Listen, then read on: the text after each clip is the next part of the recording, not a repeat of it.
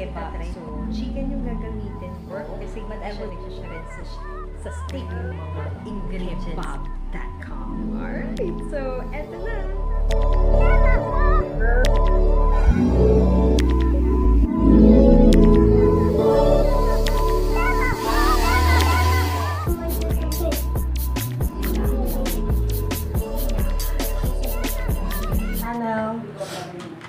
Nagbabalik.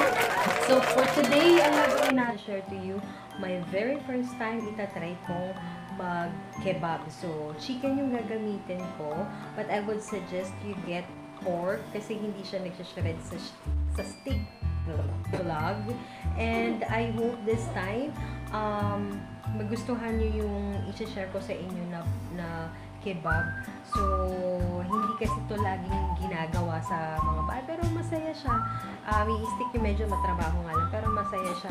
Pwede nyo kasama yung mga friends nyo, your family, even your kids. This channel, please don't forget to like and subscribe, and also to share it to your friends. And mga dudettes and dudes, I'd like to also inform you na marami tayong mga vlogs na darating. I'm gonna show you yung saan makakakuha ng mga murang appliances, mga great finds, kung saan makakabili ng murang mga makeup tools, yung mga mahilig mag-makeup o yung mga makeup artist dyan sa inyo. I'm gonna share that to you. So, marami tayong mga paparating na vlogs. So, stay tuned and keep on watching. Please don't forget to subscribe, and eto, I'm gonna show you yung mga ingredients ng chicken kebab.com. Alright, so eto na. Magkikebab tayo. First time ko magkikebab. So ito, minarinate ko na to sa soy sauce na may kasamang garlic, onion powder, and garlic powder. Okay, so nag-ready na rin ako nito. Itong mga pa-eklabos dyan. So, ito, pineapple, itong cubes na onion and tomato. So, itutuhog lang natin ito sa stick, and then, we're good to go. So, ito, ganyan lang. Ito, binabad ko na to sa water para hindi siya masulat. Hindi naman siya directly sa fire. Masarap. Ayan. Mahirap magtulog. Kakatakot lang magtulog. Ay! Mahirap pala. So, yan. Alternate lang gagawin natin. Tapos, chicken ulit.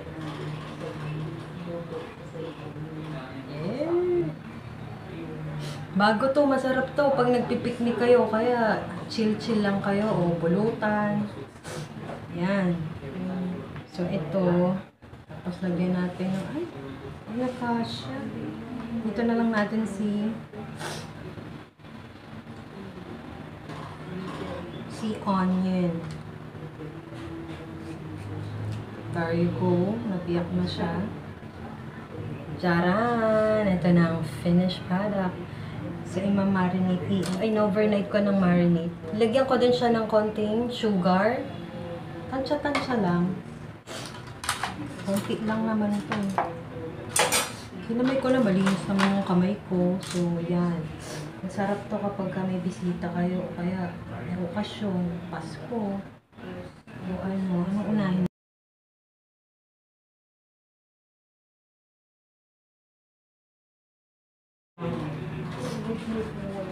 Para madami. Para hatiin natin. Para marami malagyan. Ayan. Malalaki naman yung tomato natin. Tansyahin nyo na lang para kasi pag sobrang laki. Tapos masarap nito, may beer o kaya may soft drink kayo. Diba? Doon kayo sa rooftop. Chill-chill kayo doon. Para hindi na siya yung usual na barbecue, diba? Barbecue.com. Tsaka hindi ganun karami yung ano niya. Ingredients, diba? Ngayon, kung may mushroom kayo, pwede kayo magdagdag. O kaya kung may corn kayo, pwede din yun. Tsaka bell pepper. Eh, ito yung gusto ko eh. So, kanya-kanya lang yan. Depende sa kung ano yung gusto nyo. Nagtig pa ako. Ayan. Tapos, isa pa ulit na chicken.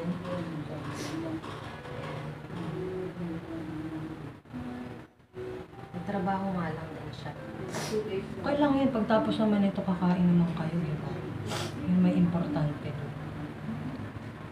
Kakain kayo. There you go. Guys, ayan o. Ito na mga dudes and dudettes. Madami din siyang stick. 1, 2, 3, 4, 5, 6, 7, 8, 9, 10, 11. Pumabot ng 12. Pero may mga natara pa siya. Pang ano pa. I'm gonna put the... Ay, ikaw!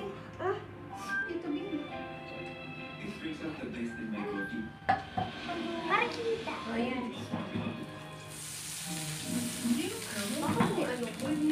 Ay, dito sa bra. Halika na, tumulong ka dito.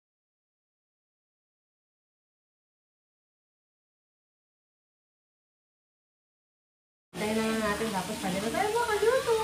First time ko lang gumawa ng kebab. Kayo ba na-try nyo lang magluto ng kebab? Masarap lutuin kapag nasa backyard kayo.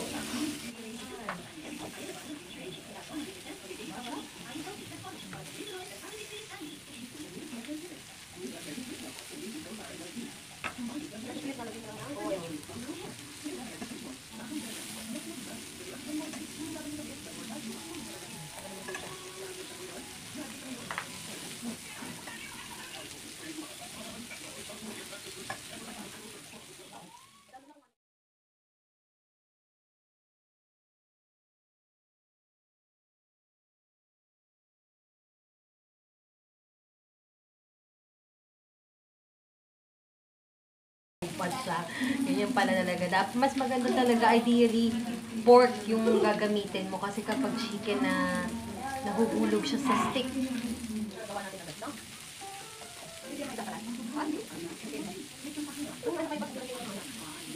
Oo.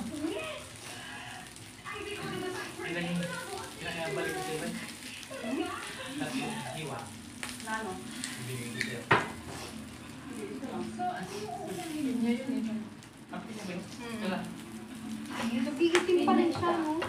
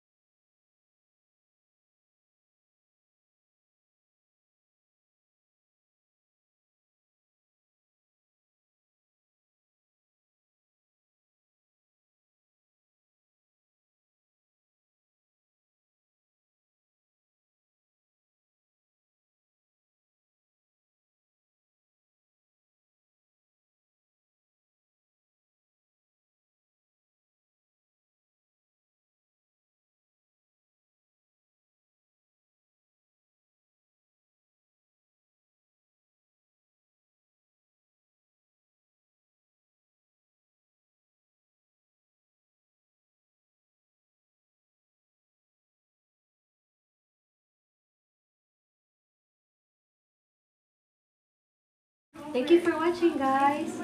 I hope i-try nyo din itong kebab chorbanes ng chicken kebab. Ayan, ito na yung niluto namin ulit na ano. Ayan. Kain na tayo, guys. Alas 9 na. Thank you for watching. If you have any suggestions, comments, and mag-comment down below.